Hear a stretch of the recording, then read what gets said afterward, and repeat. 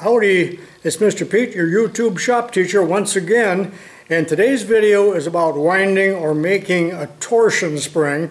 Now I'm making this spring specifically for Jeremy Schmidt's sander that I'm going to build, but I struggled with this. I tried to use the method that he used I didn't have the strength to wind it, to be honest with you, so I attempted several methods. I wasted a whole day, whole day.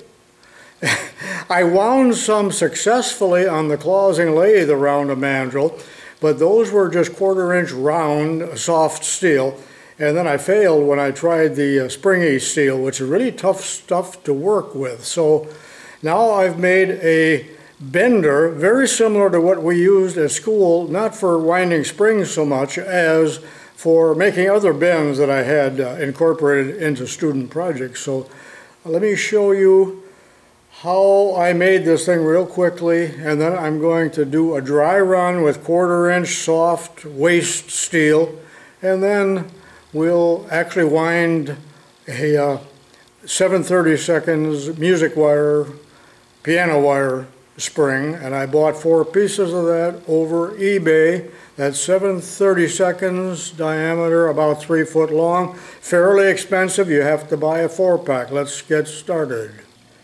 Okay, here's the material that I'm using. Music wire, 7/32 by 36 inch.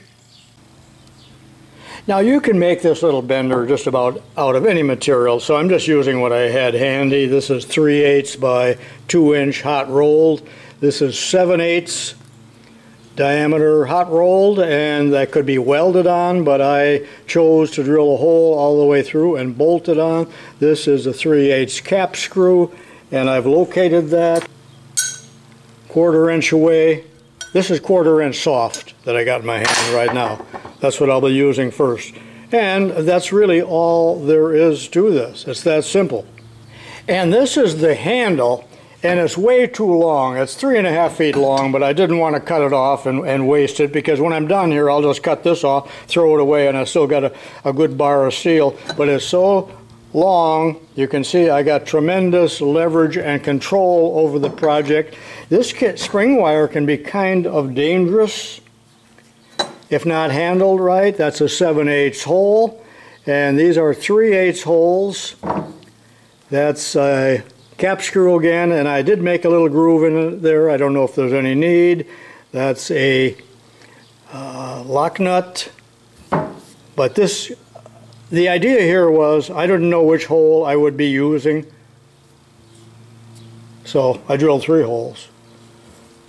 I needed some extra manpower here because I don't have the strength to wind this, so I got my little helper here. He's a little camera shy. Come on. You gonna help me? No?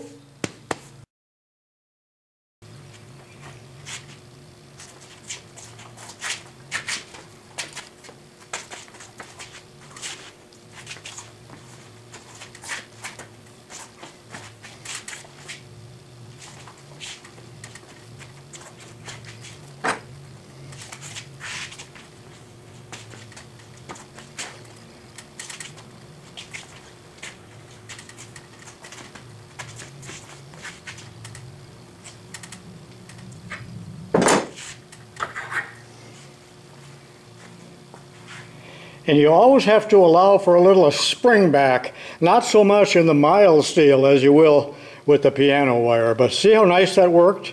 And boy, that got hot, at least warm. That was kind of fun. But you can see that real long handle that I had. Actually, it darn near hit the tripod. It was kind of a nuisance, but I guess I'm just going to suffer with it. And I need to make 2 of them, one for myself, one for the brothers, out of the spring steel. So let's do that now. I did grease this up a little bit.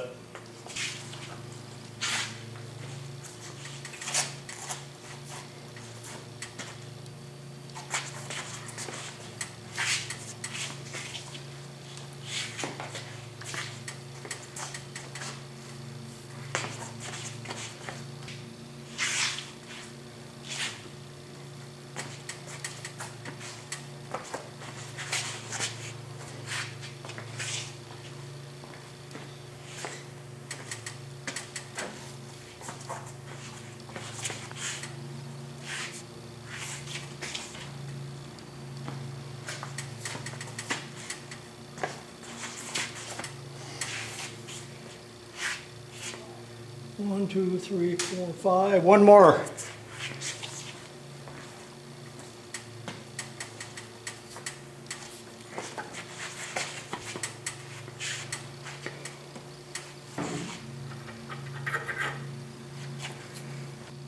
And I can put it on and give it just a little bit more if I need to. Now, there are some other bends that need to be made, according to Jeremy, but I'm going to wait until final installation. And there's 6 coils there, and you can see that it used the better part.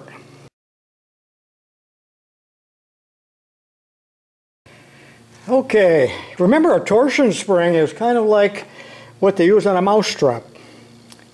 This is the 1/4 inch soft, that's scrap.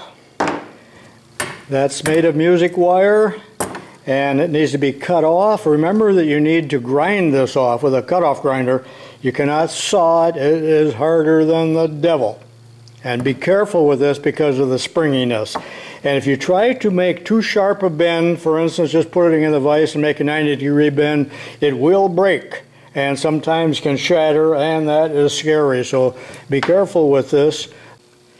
I guess I forgot to tell you, but there is a little bit of an angle right here to the coils as you wind them, so you have to compensate for that by lifting the lever handle a little bit to aim it. I call that the helix angle, which is what they call it on a thread. I may be incorrect in the terminology, but consider that. Don't make your handle so long. You can see how I fought with that.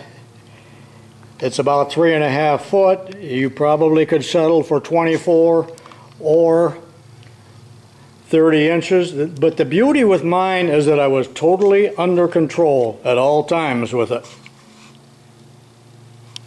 Okay, I hope you enjoyed the video. In case you ever need to make a torsion spring for this project or possibly some other project, if it's smaller wire, you can just do it by hand. But when you get into this heavier stuff, you're going to find that it's pretty tough going. This is Mr. Pete saying so long for now.